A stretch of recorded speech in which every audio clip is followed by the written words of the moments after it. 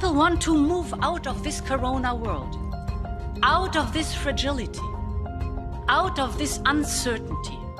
They are ready for change and they are ready to move on.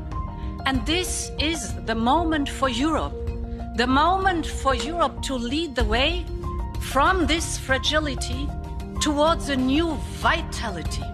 We have the vision, we have a plan, we have the investment. This is Next Generation EU. We need to build a stronger European health union, and we need to strengthen our crisis preparedness and management of cross-border health issues. This will show Europeans that our union is there to protect them all. The European Commission is proposing to increase the 2030 targets for emission reduction to at least 55%.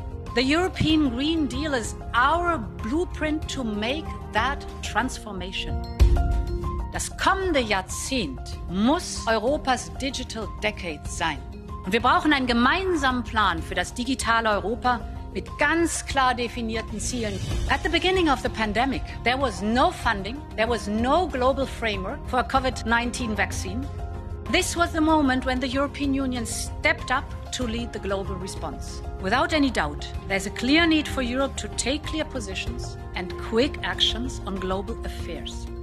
L'avenir sera ce que nous en ferons. Et l'Europe sera ce que nous voulons.